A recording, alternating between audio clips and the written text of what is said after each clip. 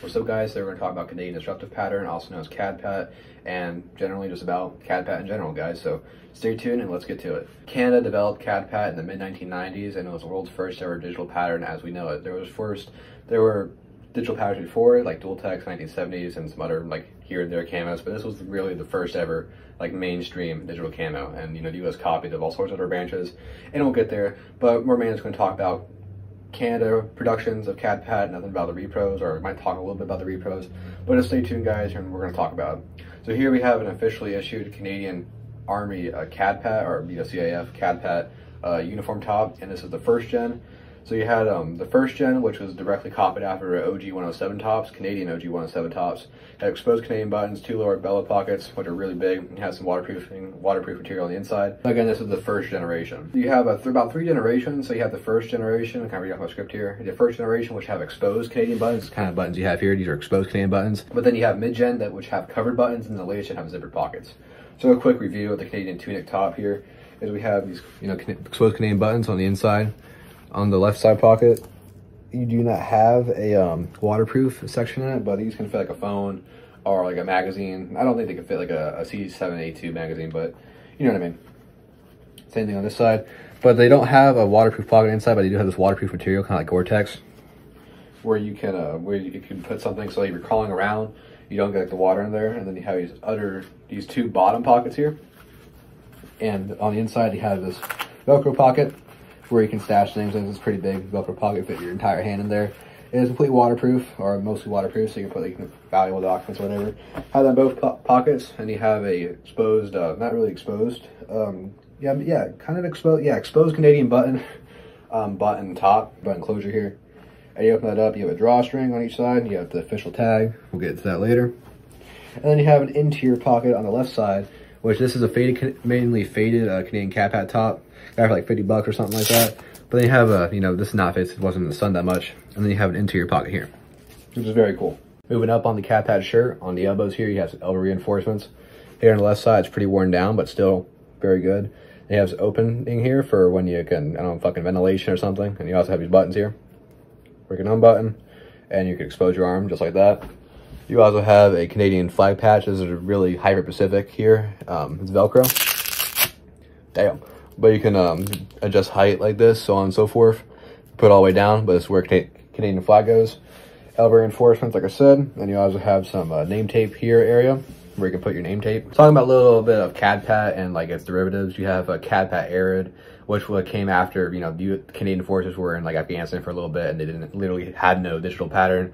Didn't have any desert camo, so they made Canadian CADPAT Arid, which is just CADPAT flipped vertically, and basically an analog copy, kind of like a DCU, but not flipped vertically, with its tans and browns and so on and so forth. You guys had another variant, which is called CADPAT J, or CADPAT MT. This is CADPAT TW, which is tempered woodland, and CADPAT MT or J is basically their attempt at a multi-cam-esque pattern. It kind of looks like SurePat almost.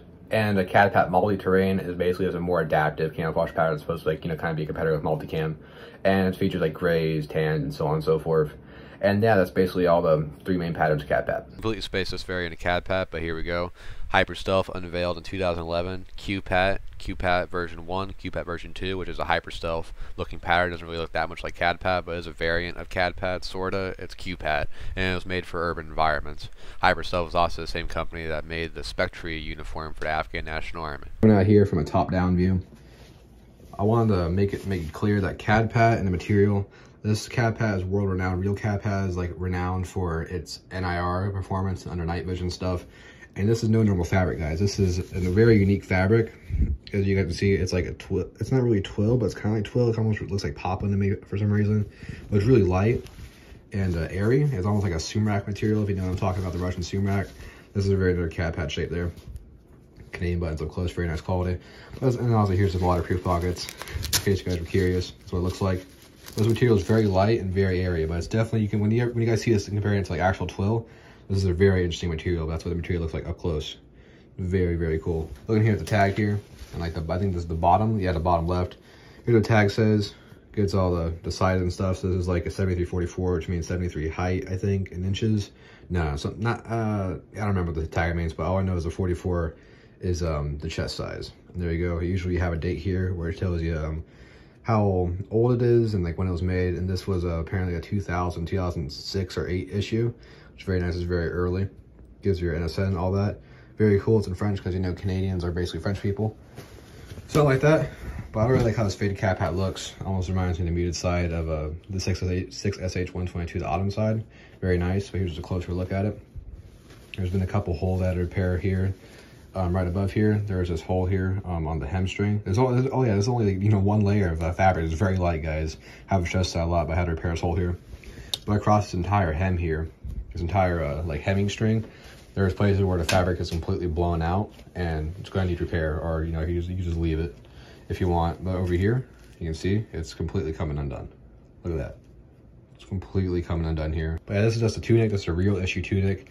And there's several other garments that come in CADPAT. You have gloves, helmet covers. You have their Gore-Tex top and bottoms, which are referred to as ice jackets there. And you also have some commercial copies. I have a commercial pants. They're by a Frontenac company, something like that. But I thought they were real, but they are real CADPAT material, but they are a different cut. And apparently they are like used by actual service members that preferred over this. And it's very hard to get commercial copies of CADPAT because you know how hyper-regulated it is, and you know the legal jargon when it comes to copying it and stuff. But I know Arctis makes some good smocks and pants. Frontenac, like I mentioned before, like several other here and there Canadian companies that, you know, I don't really know the names of, but I know they do exist. A lot of Canadian service members try and get aftermarket gear because issued stuff is kind of bad. You know, this shirt is you know, fucking falling apart. Look at this shit. You can see these holes here.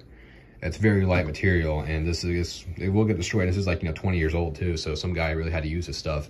And it's really light material. I don't know if they have a I don't know if they have a winter version of this, but this feels like summer weight, dude. It's very light.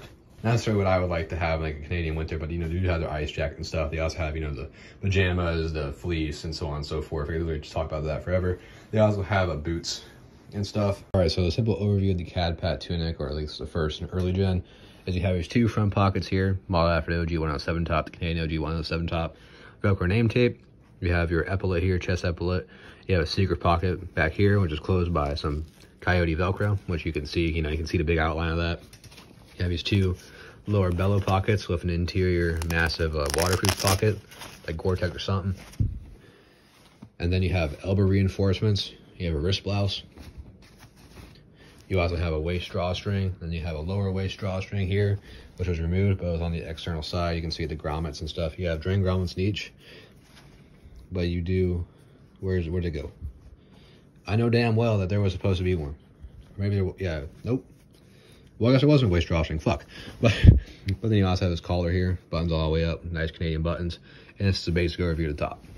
Well, I hope you guys got something out of this shitty CADPAT tunic overview. I was just trying to make a video quickly about it, and it's probably going to, you know, turn out like shit, but, you know, now you might know a little bit more about CADPAT, you know, a little bit more about its tunic and generations, and it's made and the US copies of it. Thank you guys for watching, and stay tuned. There might be some more CADPAT coming, and I'll probably get around to those Frontenac pants here soon, and I might do an entire quick CADPAT uniform overview. You know, not everything's going to be issued, but, you know, CADPAT's kind of hard to get. Go watch Oxide's uniform breakdown, and go watch Uniform History's CADPAT Camo History if you want to actually, you know, learn something, instead of just fucking listen to me ramble about some other shit that I just have no idea about. I literally have like 0 knowledge about CADPAT. I just bought this shit on a whim because I wanted to.